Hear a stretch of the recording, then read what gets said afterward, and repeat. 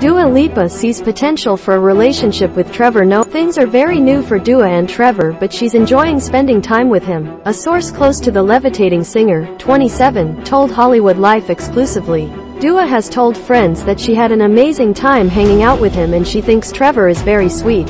She definitely sees potential and thinks they have great chemistry with each other, they added.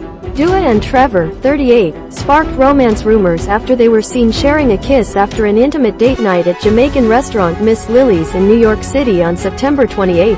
The pair were seated away from other diners at the small venue, which is located in the Big Apple's Ukrainian village. After the date, things seemingly went well as the two went for a stroll where they were photographed locking lips. It's unclear how the two crossed paths, however. Trevor did host the Grammy Awards earlier this year where the British-born singer appeared. Our insider insists, however, that everything is fresh for Dua and the South African native. They are not in a committed relationship and things are not serious between them at this point, they explain.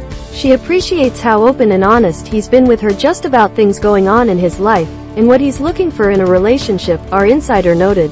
The kiss marks the first major PDA for either since their last respective relationships. Dua split from Gigi Hadid and Bella Hadid's younger brother, Anwar Hadid, 23, in December 2021, while Trevor was in an on-again, off-again romance with Minka Kelly, 42. While things definitely appear to be heating up between Dua and Trevor, the two haven't made any concrete plans for future dates just yet. They haven't made specific plans to hang out again yet, but Dua would absolutely be open to that. She hopes to spend more time together and is open to seeing where things go, our source concluded.